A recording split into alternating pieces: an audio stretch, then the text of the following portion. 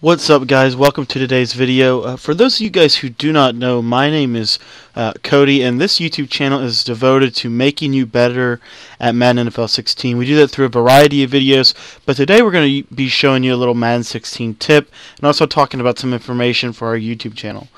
First, I got some big news I want to announce is that we're going to be releasing our third ebook, and we're going to be releasing that on Christmas Day, and the ebook is going to discuss the St. Louis Rams offensive playbook, and I haven't really decided what defensive playbook I'm going to use. I'm considering Oakland Raiders defensive playbook, but I still have a couple of other things that I want to discuss as well.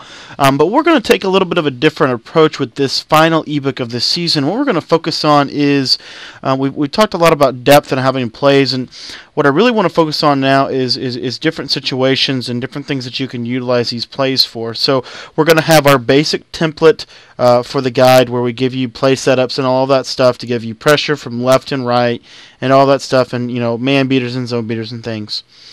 But we're also going to spend a ton of time in this next ebook talking about systematic formulas and how, as an offense, we're able to systematically move the football down the field with consistency. In my opinion, consistency is the number one difference between Madden and the NFL. In the real NFL, you see a lot more consistency. In Madden, you see a lot of spurs, spur of the moment type play calls and money plays, and this whole theme of a money play. And what we're going to try to do with these guides is give you manuals, give you walkthroughs on how to really systematically win a game of Madden 16. So with that in mind, today we're in the St. Louis Rams offensive book, and I want to show you a play from the trips, and we're going to show it to you if I can find it. Tray open offset. And the play is Y corner. Now, the reason I want to show you this play is because we're going to utilize it in combination with a couple of other things, and that's what I want to talk about first. So, I was watching the Madden Invitational, and one of the things that I noticed, I was watching the game between T-Raw and Hoshshucks. If you guys haven't seen that, if you head over to Twitch and you go to the easports.com Twitch page, you can find that archived under their profile.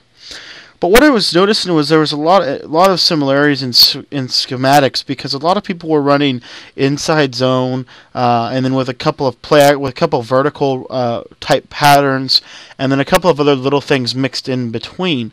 And what I found was that a lot of people really didn't have a ton of great routes to beat man-to-man coverage, and for me that is kind of weird considering how effective two-man under is this year.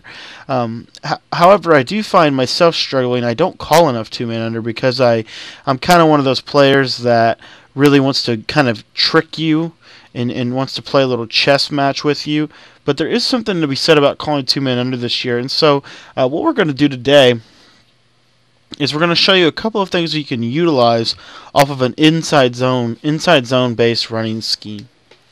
So what we want to first note is that our quick audible down is the inside zone, and if they're in a formation like a dime or quarter, what I really would suggest you doing is checking down to the inside zone.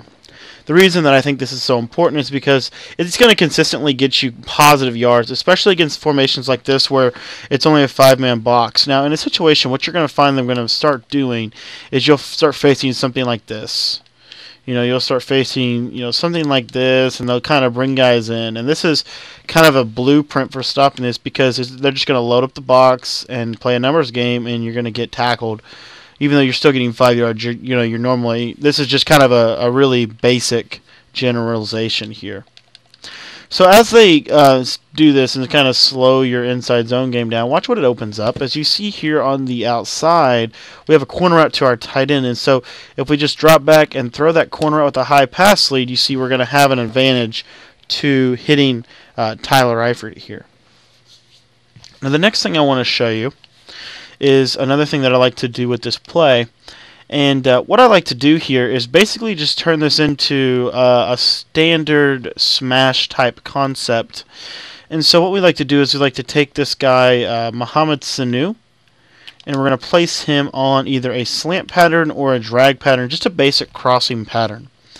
and we're going to motion him in 2 steps once he snap, and then we're going to snap. Now this is going to create a natural pick and rub, and we talk a lot about natural picks and rubs, and the importance of it is what it really is you're going to use your formation to basically, when the defenders are covering them in man coverage, you want them to run into each other because it's going to slow them down and give your receiver where he needs to be. As you see here, Tyler Eifert is just running his route, but you see how the guy guarding Mohamed Sanu gets kind of caught, and watch what happens. It's going to give Sanu a clean release to be able to catch the football against 2 men under coverage. That's why we do this little motion in. Against press man, it's very effective for getting Mohamed Sanu open. Another thing that you would like to probably do in this situation is have receivers with high route running. Like I said, you're just going to motion him in a couple steps, and you want to play with the motion, kind of learn the ins and outs of it. But from my experience, a drag is probably the best. I'll show you the slant real quick here. The slant route is a little bit different in the way that it works. As you see, he kind of plays it a little better, and H.M. McCarron made an awful throw there. But he kind of plays it just a little bit better. You get a little more separation, but I'm just telling you from experience, they're going to play the slant a little bit better. Here you see he kind of plays it like glue there. Ends up getting a bat pass or a batted pass animation. So just understand that. Now that's the hot routes. That's all we're going to really utilize from a hot routes perspective on this route, and we're just going to do that motion. Now here's the reads. The first read is out of the backfield. Simple read, Gio Bernard. If they're in man coverage, typically I won't throw this route to Gio Bernard. It's mainly simply a zone read, but I want to show you that you can complete it. If they're in man coverage, you just want to step up in the pocket and wait till he cuts to the outside. Have a good back like Giovanni Bernard. In Madden Ultimate Team, I recommend Theo Riddick. He's another good back for you to utilize. But yeah, those are those 2 quick reads that you're going to have, and then it's going to take a little time here, but you're going to be able to get this corner out as it releases to the corner. If you have a good tight end, the Bengals have Tyler Eifert, but if you have like a pretty solid tight end, I recommend Max Williams' road to the playoff in Madden Ultimate Team. He's going to be able to get that separation to the corner. Now let me show you what happens here if he doesn't get that separation. So if it's just one-on-one between him and the corner, you want to kind of give your tight end an advantage because he's got a height advantage. Here he doesn't win, so I'm going to go to the aggressive catch, give my tight end a chance to catch the football. Here we're going to show you what happens. Obviously, we don't go ahead and make that catch, but we're going to use a high pass lead to get that ball out. And Tyler Eifert's going to have one-on-one opportunity here. That's only my receiver can catch that football. Only my receiver can catch that football. That's kind of the key. It's all, and in my opinion, a good scheme in Madden is all about protecting the football, being able to move consistently with really good formation balance. And then second, this final read here is AJ Green. As you see, he's going to cross. He's just going to cross over the middle. And then the final read here is this deep post. Now this deep post is important. It's that I just threw that right there like it was Madden 15. No pass lead, no nothing. What you want to do with the deep post route is you want to use a high pass lead. So steps up, high pass lead, and then you're going to aggressive catch it. Now you only want to do this in one-on-one situations. Against 2 man under, it's kind of a last resort, if you will. But here's where you want to throw it, and you're going to get that one-on-one kind of thing that you're going to get at the top of the screen. There we were double covered, and so normally we probably wouldn't throw that route. But here you see there's that one-on-one, and that's what we're looking for. Let me show you what happened on that play there that gave us a really good separation. When you get on one-on-one, you're looking for matchups.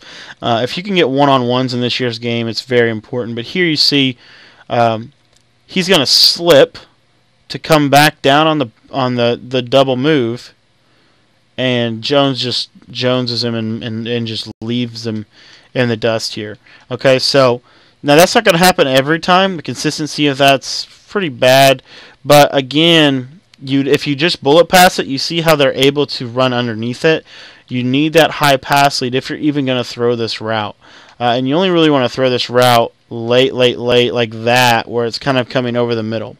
So it's very sketchy route, but this is just one of the plays we'll utilize to beat man. The main thing I wanted to talk about is this natural pick and rub that we're able to do here. What you're going to see here is just a little bitty nudge there, and it's going to give us that separation to get a crossing pattern open for 5 to 6 yards. Oh, and then one other final thing is I'll show you it with an in route. Again, it's not as good with in routes and slants, but this is an in route, and you see the corner jumps completely underneath it, and doesn't really show me any mercy. And then one other final trick here. If you put Sanu on a hitch route and then you put AJ Green on a drag, you're going to create that same natural pick and rub. So just give AJ Green a little motion in, and there you see there's that natural pick and rub. So you can do it from multiple players.